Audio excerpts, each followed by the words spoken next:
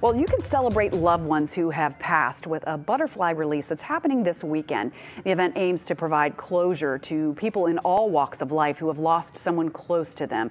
Joining me now with more details is Sharon Montgomery and Kiana Dixon of Suncrest Hospice. Good morning, ladies. Good morning. Good morning. You look all beautiful and bright and blinged out, ready to talk about this event. Yes. Thank you for coming in to talk about this. Kiana, can you first start by talking a little bit about what you guys do?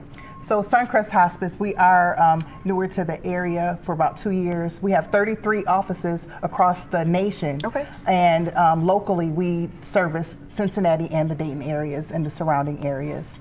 And we are that hospice. We want to be wherever those loved ones are. We are in their homes, in their communities, wherever they are, taking care of them. Well, and Sharon, can you tell us about this event that's happening this weekend?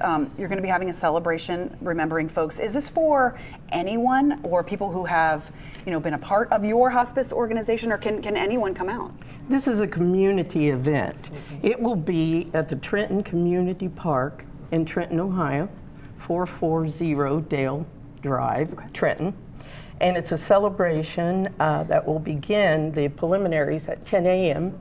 And then the butterfly release will be at 10:30, and then after the butterfly release, Suncrest Hospice will be doing a free lunch. Wow. And everyone in the community is invited. Absolutely. And we have already ordered our butterflies, and we're expecting a wonderful turnout. Yeah, and I've been part of butterfly releases before, and they're just so special. Yes. That moment that the butterflies start to come out and fly, really touches you. Yes. And so anyone is welcome to come out. And what we're seeing a shot of right now, I think, is your butterfly wall. Kiana, can you tell us more about what that is? I can, absolutely. We believe in celebrating our patients, and we still remember them. Yes. So all of this represents each patient that has transitioned.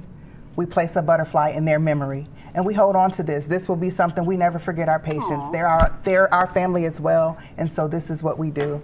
All right, so anybody welcome to attend this event, but I'm sure you do want people to register because you probably need, an account for the lunch and butterflies and that type of thing. So is there a special place that people need to go to register an event page? Absolutely, I sure can. SuncrestHospiceEvents.com. Or they can look on our Suncrest Hospice Facebook page. Okay, yes. It sounds like just a wonderful event happening this weekend for anyone who wants to honor or remember somebody that they've lost in any capacity.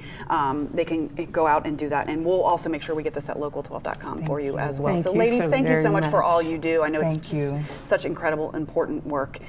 So if you'd like to attend, it's open to anybody. Yes. And we'll get that again on local12.com. And we'll be From breaking news to feel-good stories, Local 12 has it all. Tap subscribe and hit the links to find out more.